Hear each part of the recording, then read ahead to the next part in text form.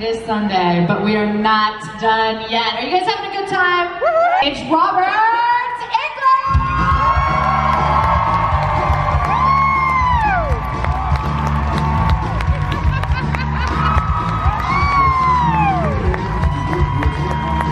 You're all my children now. Welcome. Thank you. Have a seat, have a seat. Okay. You guys, I know you guys have a ton of questions for Robert. I have a ton of questions for him too, because I'm such a fan. So go ahead, line up to the mics, and while people get themselves sorted, Robert, I know you're a big fanboy too of a lot of different shows. I'm the old fart fanboy of the universe. You are not old. Yeah. Let's just start there. But what are you binge watching right now? What are you Well, into? you know, I don't know. Have you guys discovered Legion? As far as I'm concerned, they've really upped the ante now on superheroes. It's just, I think it's an extraordinary show. Last night, I snuck across the street and I saw Get Out. So if you're a horror fan, trust me on this one, and trust me on Split. As in split personality. And you will recognize, I didn't even recognize McAvoy, you know, until halfway through the movie. And I'm, you know, Identistar. So I've been, and also, you know, this is a little more, it's been around a while, but for many of you, if you haven't caught up and binged on Penny Dreadful, there's some great stuff there. Yeah. And the new one I found, and I'm not sure what it means, I'm not sure how to classify it, what genre to put it in, but I was really hypnotized by OA. Original Angel. What did you think of the ending of the OA? I don't want to, we can't spoiler alert, you see. I don't want to spoiler alert the ending. I actually didn't expect that at all, but I did not dislike it. And my leading lady from last showing, which was my movie that's out now on DVD and stuff, it's some of the best work I've done. But Emily Barrington now is kicking it as the lead synth robot girl on Humans. And she's my favorite robot girl since Ex Machina. Although, I don't know, Scarlett Johansson's on deck, I think. But anyway, yeah, there's just such great stuff to find out there. You know, you can burrow deep onto Netflix, and I'm not plugging Netflix, but on demand, I've been finding a lot of stuff. Sometimes on Fridays, when they change the movies on demand, I'll sit down with a tuna sandwich and I'll click on the movies and then go to the movies section, and you know, on demand it breaks down and you can go to the new horror movies. Well, the trailers are free, so I'll watch the trailers, and every once in a while on the horror section or the new movies or even in the foreign section, by watching the trailers, you find something you've never heard about, something that slipped through the cracks and just hasn't had the hype, and you can find some extraordinary stuff there. But anyway, that's sort of what I've been up to. I've got a couple of movies coming out. I just finished a movie with Lynn Shay from Insidious. You guys, she's the teacher in the original Nightmare on Elm Street. She's, you know, the floppy boobies in Something About Mary. She's been in a million movies. She's great in this movie. It's called The Midnight Man. And it's one of those horror movies about the game you should not play when you're a child. And I had great success with one called Urban Legend. And you guys all know Ouija. There's a lot of them, but it's a sort of subset genre of the horror flicks. So look for Midnight Man. I just worked with Jason London in a film over in Eastern Europe where I play a contemporary, blind, old Van Helsing character who's brought out of retirement because one of the 7 worldly portals to purgatory, the seal has been broken. And I'm the only one that knows how to fix it. It's called Night World, and we don't want the Night World people in our world. But those are the new horror movies I have coming out. Got a bunch of games coming out, Masters of Orion, and one that I'm not allowed to talk about, but let's just say it's not the Marvel Universe, it's the other one. Ooh. So do we want to do Q&A? I think so. I mean, your fans got a lot of questions. We have some people lined up. I'm ready. Ask me anything. Well, you don't want to say that, Robert, because then, you know, that really opens it up. Oh, come on. I mean, These Seattle kids are going to get nasty? All right. Why don't we start over here? Hi. 12 or 15 movies, and I had this hit miniseries. Remember, now miniseries are back again, which is great, because I think they really help us with our attention spans being stretched. But I was dealing with my first bout of celebrity and fame, and V was international. And when I fit Freddy into the schedule and went to do it, I had some reservations, but I really wanted to work with Wes Craven. And I remember once, I probably was a week or so into it, and you know, you can kind of hide in that makeup. And television acting, a lot of television acting is very behavioral acting, very reactive. And there's a little voice in your head, and actors don't like to admit this, but there's always a little voice in your head going, don't act, don't act, don't get caught acting. And that can kind of drive you crazy too, because we do know how to act. And a lot of us have the courage to perform. And there's an actor at this convention that I idolize. I'm a fanboy too, Vincent D'Onofrio. This is a man that's not afraid. You know, this is a man that's a brave artist. And so there was this moment when I was doing Nightmare on Elm Street 1 where I got very liberated by being hidden in the makeup and working in front of exaggerated scenery or surrounded by green screen effects. And I remember I was able to call upon all these tricks that I knew from my days in the theater. And I could change my voice, and I could change the way I moved. I remember one day walking in front of the mirror, and that glove, the original glove, was quite heavy. And instead of standing like this, I started standing like Jimmy Cagney. The old Jimmy Cagney, the old gangster actor, you dirty rat, na na na na. And by the end of the day, I was standing like this because of the weight of the claw. And I saw myself in the mirror and I said, what does that remind me of? I realized, like a gunfighter, with a low holster on my leg, ready to pull out the thing. So I exaggerated that stance. Instead of just being like this, I really dropped the shoulder as Freddy. And then I could fling the blades out perpendicular. And I found that, and that's something that I wouldn't have done in a normal role or a behavioral role, or a TV talking heads performance. But Freddy opened that door for me. And so the great gift that Freddy gave me back then is when I finally got done with Freddy and the other makeup roles, Phantom of the Opera, Stephen King's The Mangler, and some others. By the time I came out of the makeup and everything, I was actually a better actor because I was not afraid to go to those places anymore where I would make those kind of acting choices. And it was just very liberating to play Freddy in that first movie, to work in a different voice and to work differently physically. So I think that was sort of like the fun part and the gift of playing Freddy. Now, at the end when I was playing Freddy, I doubted the fact that I was scary anymore. So I would hide backstage in the wings of the soundstage behind the scenery, and I'd wait for some 200-pound grip and a tool belt to go back for some cocktail weenies and a cup of Starbucks, and I'd just step out from behind the scenery and I'd go, gotcha! Just to see if I still had it. Needless to say, those young grips never wore their underwear again. Thank you. Great question. Thank you. Hi. Hi, I'm Alex. I live in Boise right now, but I'm I was born in... The Crypt Keeper and many other classic special effects makeups. But he used to bring in prototypes of Chucky. Early Chucky, and Chucky originally, he always had the big overalls, but he was like hip-hop. He was like, he had a baseball hat on sideways for a while, and he was heavier. And then they slimmed him down, and they gave him the long hair and the freckles. But I used to see all these incarnations of Chucky. Kevin would bring them in and get my opinion on them. But I know, I don't want to fight Chucky. I don't know, you know, I am very disappointed. We left some money on the table, as they say in Hollywood. Right after the great success of Freddy vs. Jason, Sam Raimi was the king of the world. He had more money than God because of the great Spider-Man, the first Spider-Man movie. And I'm a huge fan of Sam's, and I'm a big fan of Bruce Campbell,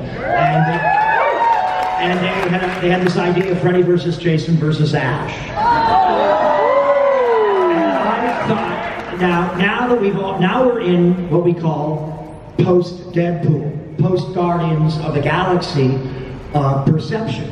But back then, we hadn't had that kind of a film yet, with the exception of Evil Dead and Freddy vs. Jason, that were really mashing graphic novel and comedy and horror and science fiction. So I love this idea that Sam Raimi wanted Bruce Campbell, Ash, to win. He wanted him to win the match, which I thought was a great idea. New Line Cinema was against it because I had just had my ass kicked by Jason. They were afraid, because I was the most successful of the 3 franchises, they were afraid that we can't have Freddy killed twice in a row. And I was like, wait a minute, you guys. You revived me, you resurrected me with dog urine. You know? It's real easy to bring Freddy back. Come on, that's not that hard to do in writing. But anyway, and I love the idea. I had this vision of the poster. Bruce Campbell, you know, who wasn't a youngster anymore at this point. But Bruce with his shirt open and all of his abs, you know, spray painted and highlighted like one of the 300, you know, and with Freddy Krueger under this arm and Jason under this arm, and the poster would say, Freddy versus Jason versus Ash, keeping the world safe from sequels.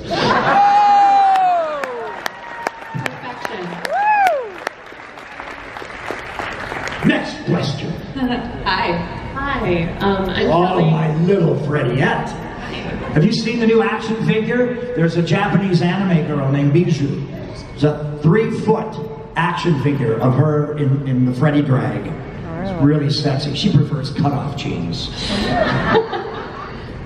Thank you so much for being here. I'm Kelly, I'm from Tacoma. And you kind of touched on this a little bit, but I'm hoping you can settle an argument that has plagued my marriage since 2003, when Freddy versus Jason came out.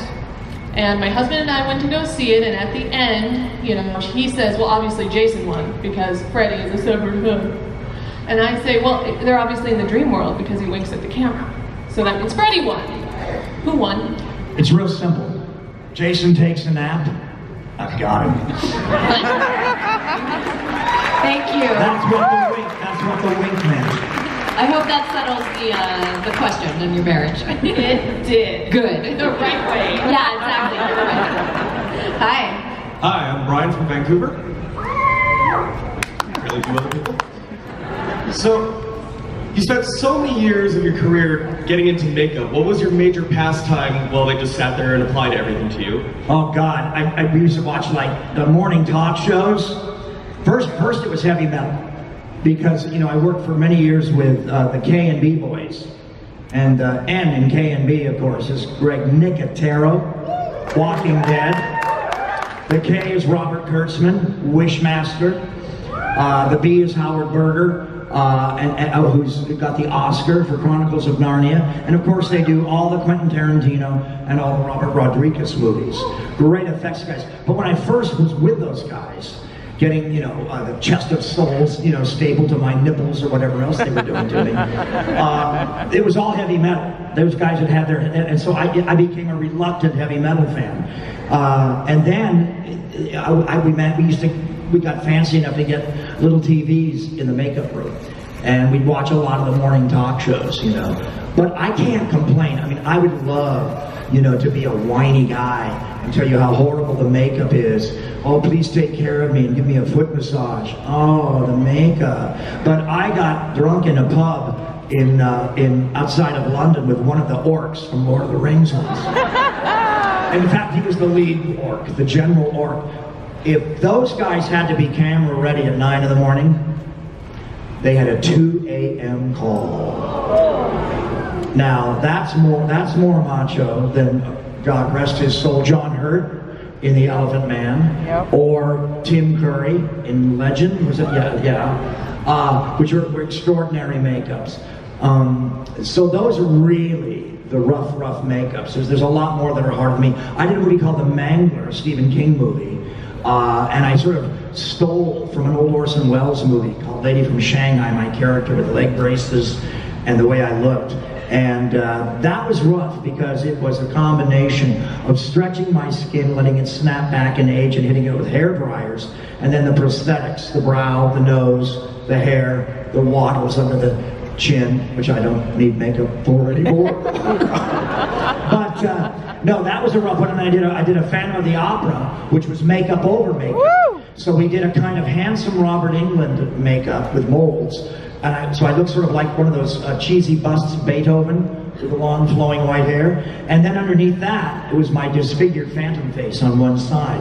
And because we never knew what scenes we were doing, we had to put it all on every day, because sometimes I would be decomposing. And sometimes I would look my best because I would be at the opera, my beloved opera, watching Christine sing for me. That was a rough one too, because both of those also involved lots of hair. Freddy doesn't have any hair, so I get to wear a bald pate. But those were rough makeups. I think Phantom was 4.5 hours camera ready. So that was a long day. They get me in that makeup, they don't let me out of it. I've worked around the clock on each of those movies. I've worked 24 hours as Freddy and 24 hours as the Phantom and 24 hours in The Mangler, the Stephen King film. So yeah, makeup's tricky, but I'm not the martyr. There's other performers and other projects that you guys know that are rougher. I don't even know how long I wonder how long Ron Perlman takes for Hellboy. That's pretty extensive too. It is. Thank you for that question. And 24 hours filming that, I mean, that's a well, they save money by leaving me in the makeup. Even though they have to pay me, they have to pay us after a certain amount of time overtime, they're still saving money because they don't have to bring me back the next day. Exactly, exactly. Hi. Hello, I am Evan. I am from Vancouver, Washington, and I've got family in Vancouver, Washington, with the same last name. Yeah, it's right across the river from Portland, right? Yeah. Okay. And my question for you is, what was your favorite special effect in the first Nightmare on Elm Street? Oh, I was on the set the day we killed Johnny Depp. And we borrowed this idea from Stanley Kubrick's movie The Shining. And you know The Shining, when the elevator bleeds, the elevator that bleeds, well, that elevator's upside down. And the camera's right side up. So that's how, and so gravity makes that work.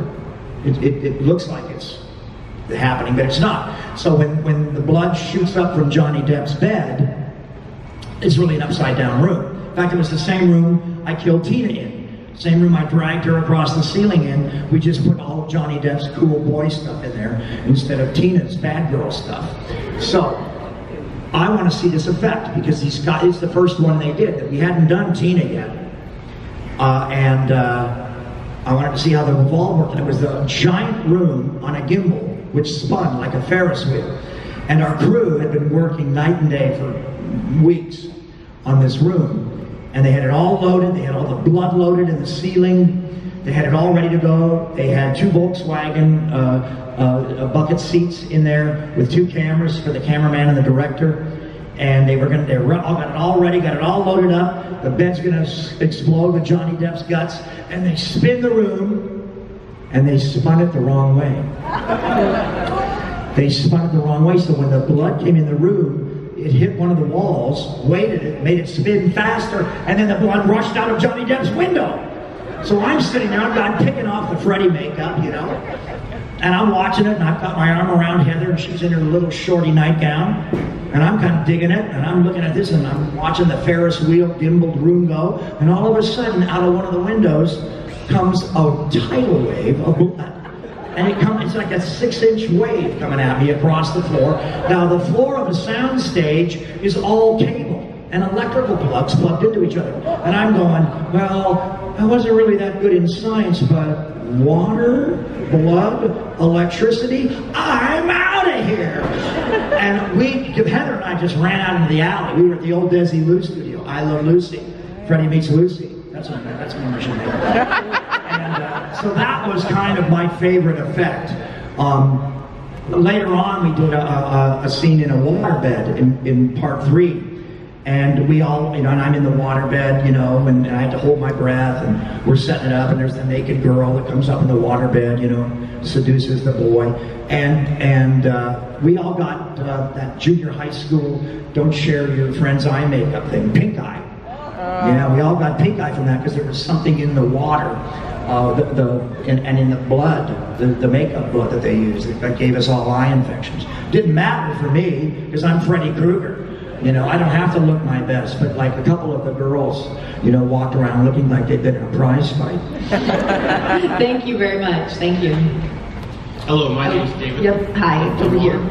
I'm wondering, what scares Freddy Krueger? What? What scares you? What scares Freddy Krueger? What scares me? Well, it used to be snakes. You know, I'm pretty tough, you know, about a lot of stuff. You know, the dark and claustrophobia and things like that. Heights don't get to me, but I never liked snakes. I don't know why.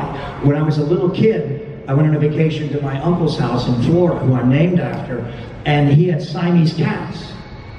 And they literally, as a reward to their master, I went to get the milk. We used to get milk delivered back in the olden times. There was a thing called a milkman. I went to get the milk in the morning. You know, I was a guest, and I opened the door, and the two Siamese cats were sitting there, and they coiled these two dead coral snakes. Well, if a coral snake bites you, you're dead before they hit the ground. There's nothing will save you. And they're all over Florida, or they were then. This is the 1950s. And so I got that lecture, and that put the fear of God in me about snakes. Then, this happens when you're a horror actor, sooner or later, you do your killer snake movie, your killer alligator movie. Hell, I've done them all. I've done them both. You get asked to do what you do, you show up because you're a genre star. And that's what you do. I've done, you know, my alligator movie and my snake movie and everything else. And I did a movie called Python. Now, low budget, interesting cast, Jenny McCarthy, some other interesting actors, but we had a better special effect than Anaconda because that's how quick Hollywood works. They see how somebody else does it or invents it, and then they can do it even better. So we had a better snake in a movie that cost 1/10 of what Anaconda. And I'm playing the herpetologist. You know, I'm the old expert on snakes, and they gave me a little albino baby python as my little sort of like sidekick. Like if I was a pirate and I had a parrot on my shoulder, well, this was my little baby snake that I carried around with me while I pronounced all these things about the giant snake that was going to get us. And I would pet it, and I knew how cool this was going to look in the movie. You know, doing my dialogue with this little baby python coiled around me. And I had to get used to working with it. So they gave me, listen to this one, 2 sweat socks, 2 tube socks. And they tied them underneath my linen jacket with a shoelace, and they hung under my armpits, the tube sock, and they would put the baby python in there because they love the moisture, the heat, and the warmth. And that's how I got used to it. And I would take it out in between takes, and I actually kind of fell in love with this thing as a pet. And I got really good with it, and I got over my snake phobia. Now, cut 2 years later, now it's the mid-late 90s, and I've stopped doing horror for a while. I'm just taking a break from horror. I'm doing Disney movies, lots of Disney movies and things. And I'm on a Disney movie, his first movie, the late Paul Walker and Dennis Hopper. And I'm in Sundance making this movie, Disney movie called Meet the Deedles. And and I'm playing one of the 2 redneck bad boys in it. You know, there's always the 2 comedy villains in a Disney movie, and I was one of them. And the guy working with me, terrific actor, we work with a giant bear. It's that giant bear that's in every movie. It's that famous giant bear. It goes after Alec Baldwin. It goes after Anthony Hopkins. You need a bear, this is the bear. This bear has a bigger dressing room than I have. We're shooting, and they have to clear all the food off the set. Everybody backs away, and all of a sudden, because the bear, you want to distract the bear, all of a sudden 2 really cute teenage girls come riding up bareback, you know, and all the guys on the crew, they're like dogs, you know. And these girls walk by. Well, the horses poop between where I'm going to act and the bear. It's a shot of me with a bow, like Norman Reedus, you know, I got a crossbow, and I'm the bad guy, the goofy bad guy, and the bear's right there. I'm acting with this Hollywood bear. It's like 9 feet tall. It's bigger than my surfboard. And my buddy, the other actor, terrific actor, he can't do the scene. And he did something in his pants a little, because he was scared. Just a little one, just, you know, a little tiny wet bubble. That's as nice as I can make it sound. But the mayor noticed it. And this guy was freaking. We had finally, you know, he changed, we got to do it, we picked up the horse poop, got all the craft service feet out of the way, the bear reared up, I pointed my bow at him, and we got the shot. Now here's why I'm telling you all this long part of the story. I go back to the hotel room. The other actor goes back. He lives underneath me in the hotel room. I go down to visit him, have a beer. We have a couple days off. We're waiting for Dennis Hopper to arrive. I walk into his room, and in terrariums, he's got cobras. He milks cobras. And you may get the venom, and it's like very lucrative. I said, Richard, for God's sakes, you're afraid of a bear? You've got cobras in your motel room in Sundance? And he goes, I said, how did you get them here? He put them in tube socks under his arms on the plane. This is why we need TSA. Oh my gosh, thank you for asking that. Thank you. Who knew, right? Who knew? Hi. Hi, I'm Colin from Bothell, Washington, and I'm just... Nice sweater, dude. Oh, thank you very much. I was curious, out of all the 7 sequels you did for the Nightmare on Elm Street series, which one would be your favorite? Oh, my favorite, you know, it changes. I'll tell you how I see it now. Part 1 is the scariest. Part 3, Dream Warriors, is the fan favorite. I like my acting in Part 4 the best. It's my favorite. But my favorite, God bless his soul, is Wes Craven's New Nightmare, Part 7. You know, now we're living in a post-Guardians of the Galaxy, post-Deadpool world. But that's one of the first meta deconstructed horror movies made for you. Wes made that movie for you guys. We make fun of ourselves, we talk about you, we talk about the relationship with the fans, we tease you guys a little bit too. Plus, we've got an earthquake, Heather Langenkamp, a kid in jeopardy, and a movie within a movie. So it's really a smart movie, trust me. The Blu-ray on your flat screen on a rainy day with the lights turned down, it really holds up. That idea of putting the kid in it, it's this genius thing where you invest emotionally more watching a child in jeopardy. This is the trick Guillermo del Toro does, you know, and he's got some great underrated movies. I don't know if you guys have seen The Devil's Backbone. Whoa. And that, how about that actor? That guy, Eduardo Noriega, is so good in that. And that's a nasty movie, but that's a great movie and beautifully shot. But then the other one with the insect man, Mimic, Little Boy Witness, Kronos, Little Boy Witness. So this is this great hook, you know, that I love in horror and science fiction, the child witness, you know, invasion of the body, you know, invaders from Mars, the child witness in jeopardy. So Wes Craven's New Nightmare is my favorite. I did a movie that's going to be at South by Southwest. I'm flying there next week. And this is a movie I did, like, I think we're having an anniversary screening a couple of nights.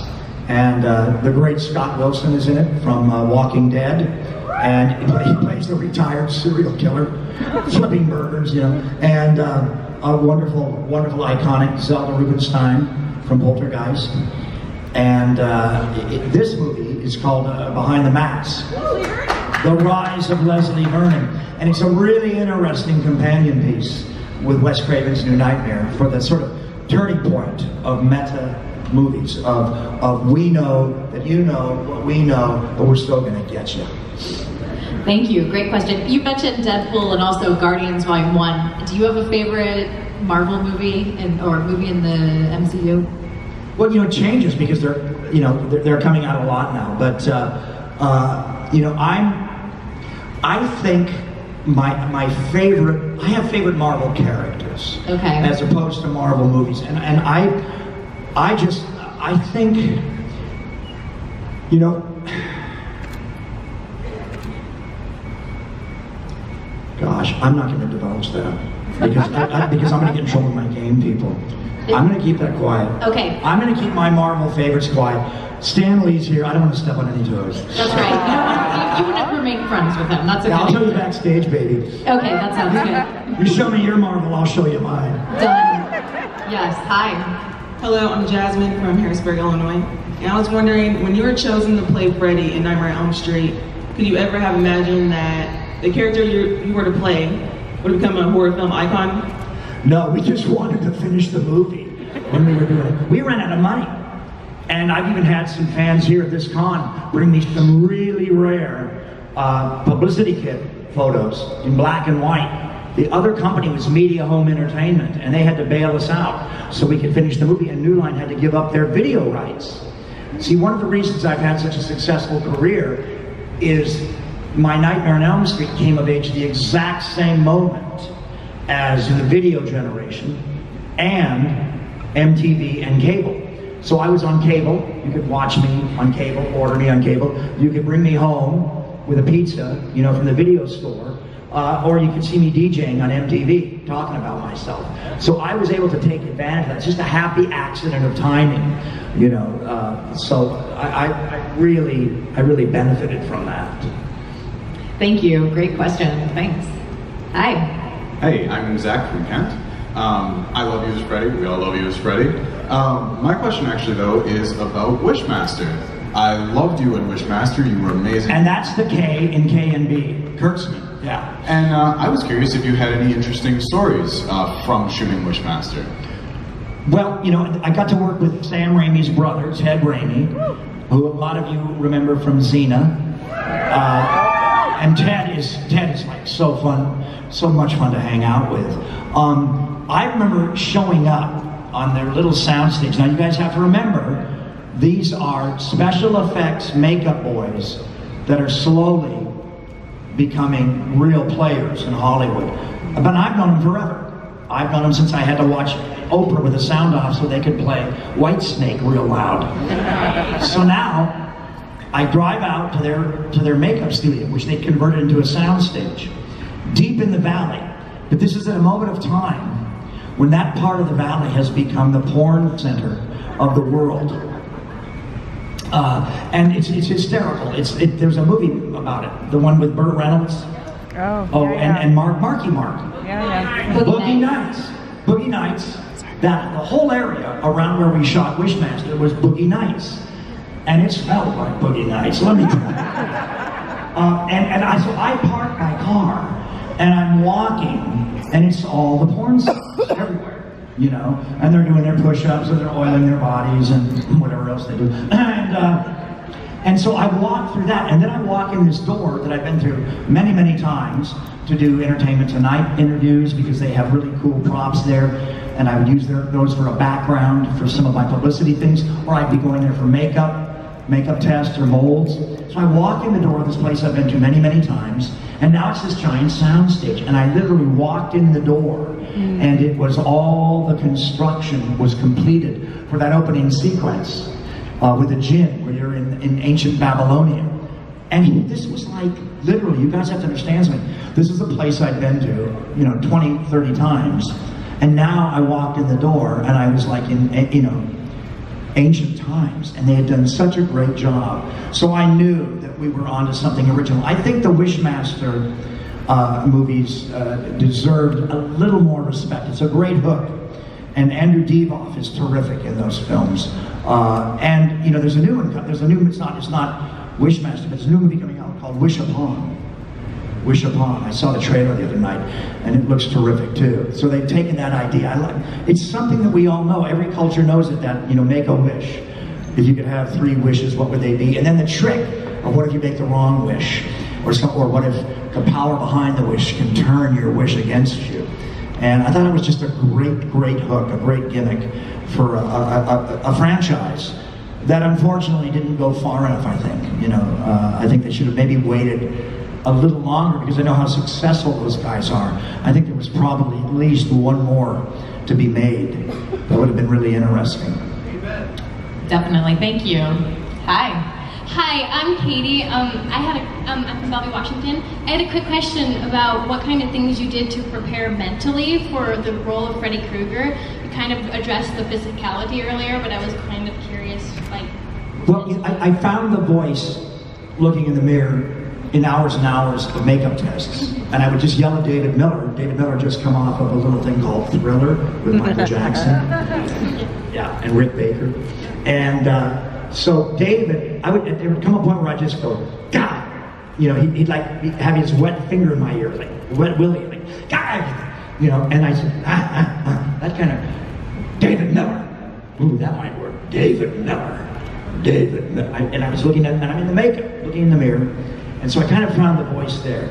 But about a week into the movie, we were having a horrible hot summer. Again, we're at the Desilu Studios, the old Desilu, where they shot the Brady Bunch. There's literally Brady Bunch stuff on the wall, still peeling, you know, fan stuff from this big family show. And they shot Dick Van Dyke there for a little bit, you know. So like, I'm trying to smell Mary Tyler Moore's perfume, and you know, and Lucy. I love Lucy.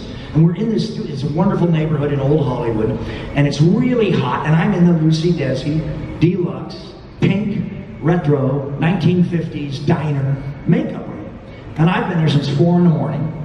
And I've shot like a bunch of stuff of me scratching the pipes and crap. And I'm back in my chair and I'm getting touched up, and it's like 95 degrees out and smoggy.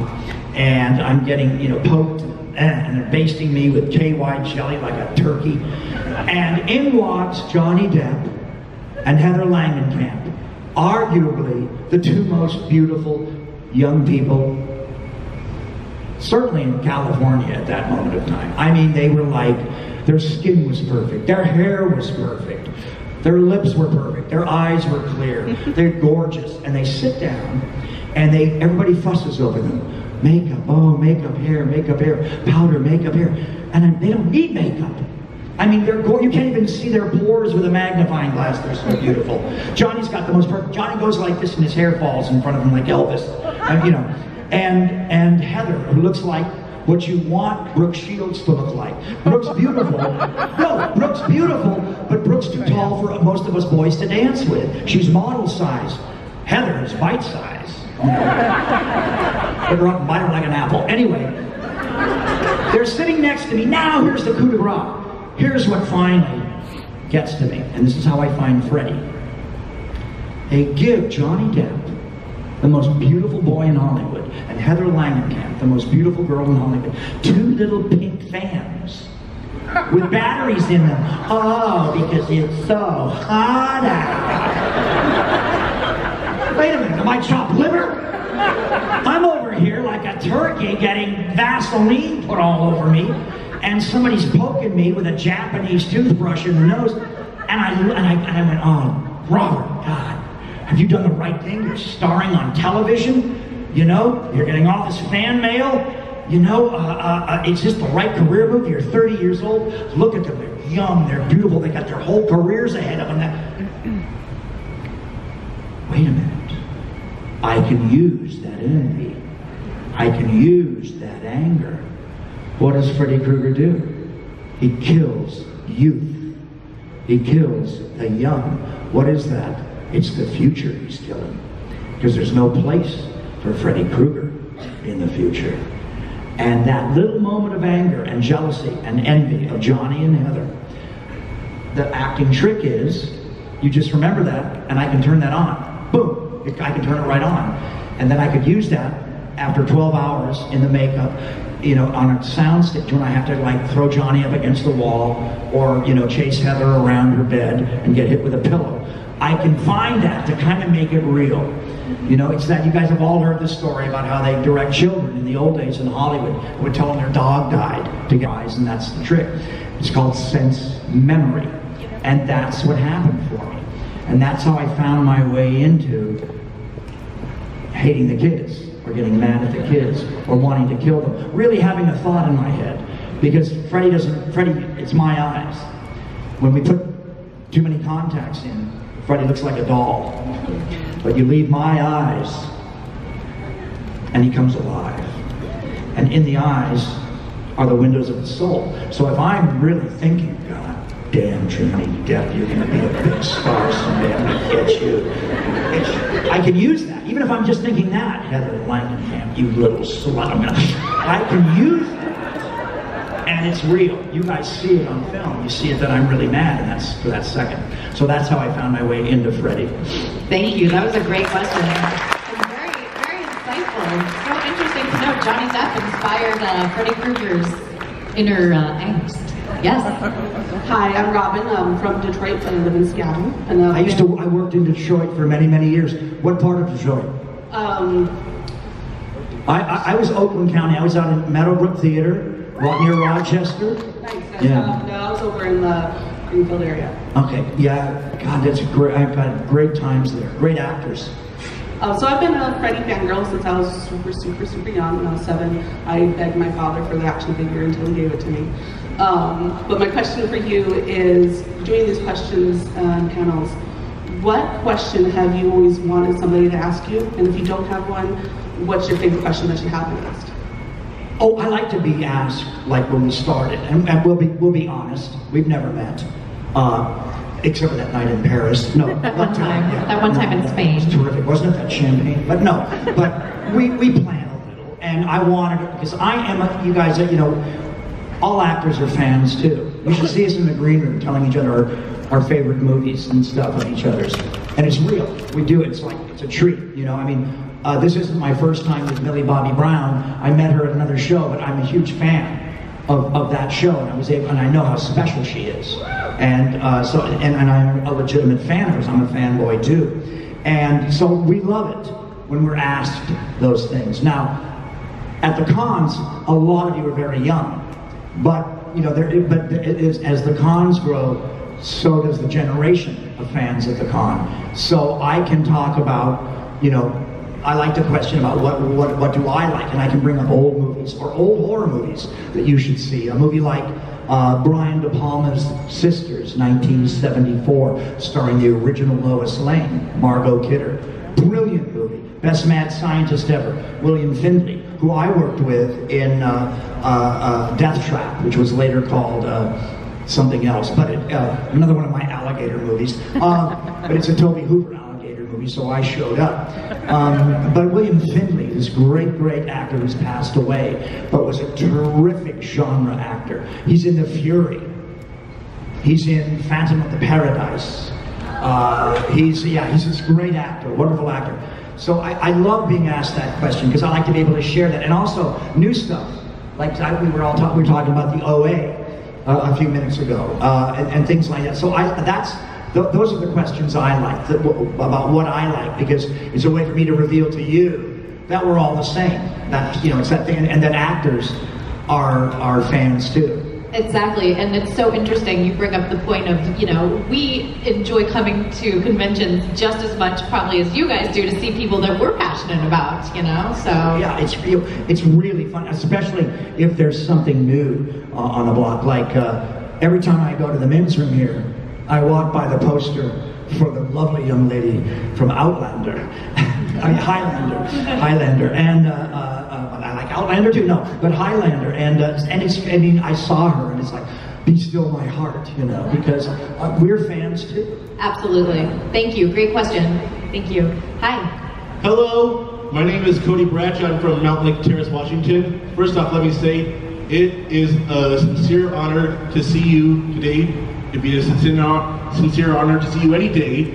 But I'm a big fan. I used to be really scared of Freddy Krueger when I was a kid. Even before I saw any of the movies, my foster sister would scare me with Freddy stories. And now, I'm still scared, but now I'm highly entertained too. Now, my question for you is, well, you already answered the first half of the question when you were talking about Millie Bobby Brown. You were talking about a show that she was on that you're a fan of. I'll say the show right now, Stranger Things. Have you ever been offered a chance to guest star on the show, and if not, would you take the offer if it came to you in the future?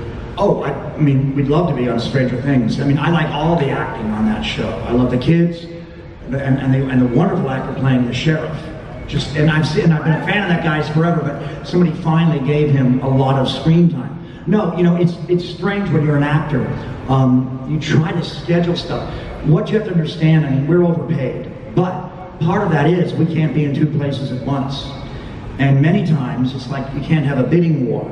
That's sort of like a rule in Hollywood. You can't have a bidding war. You have to make a choice.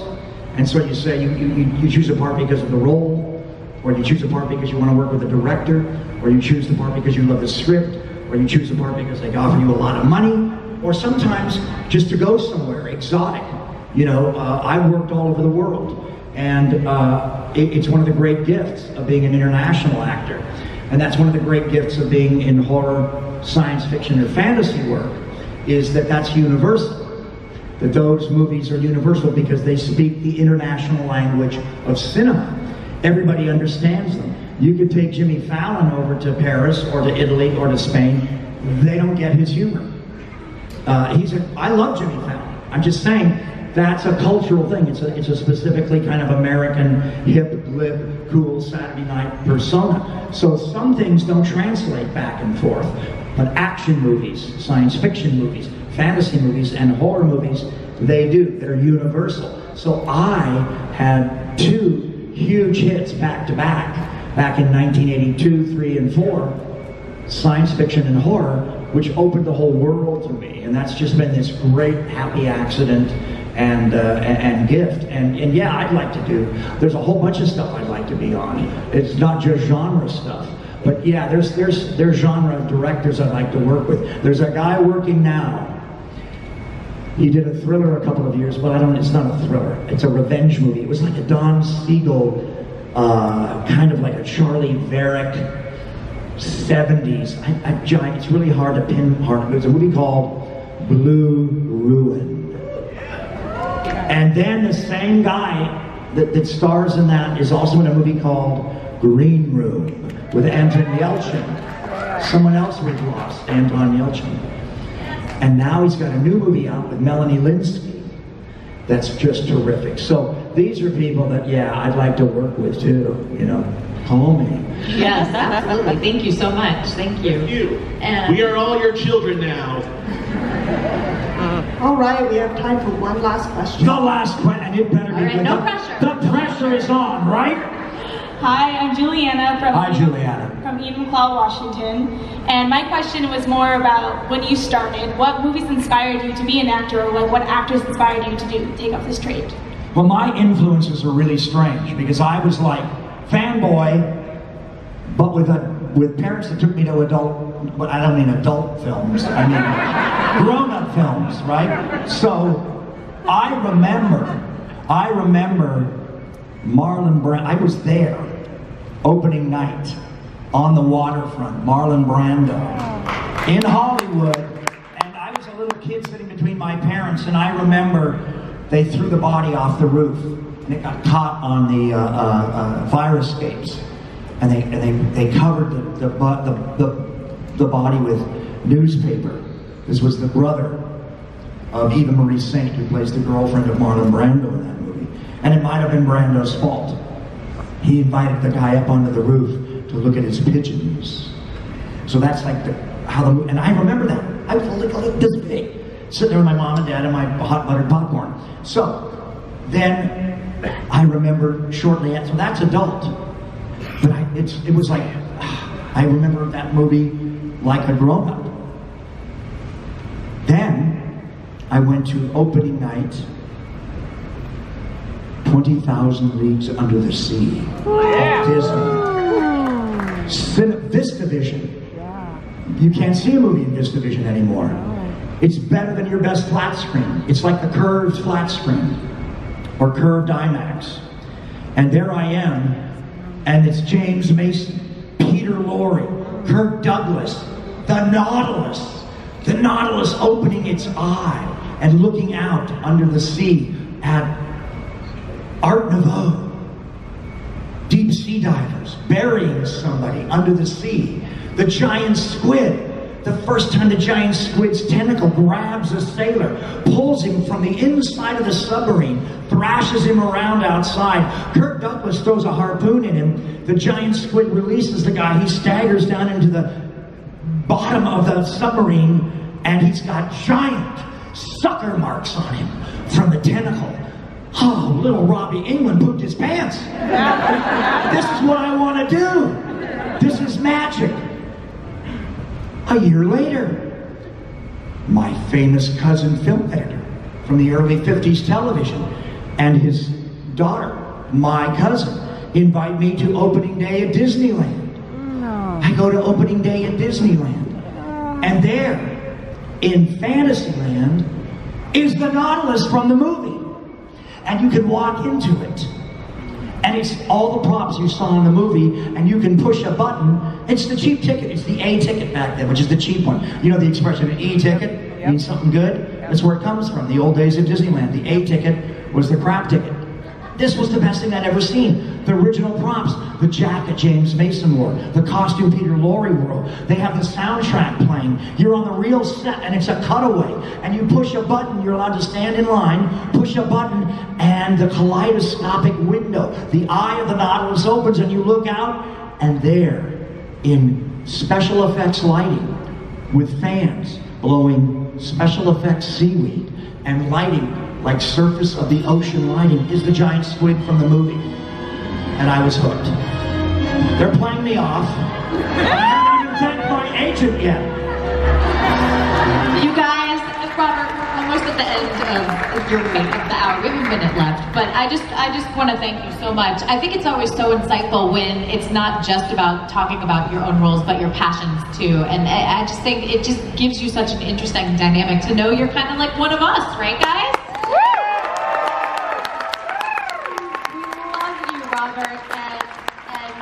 So appreciative of you spending this time. You guys, one more huge round of applause for Robert.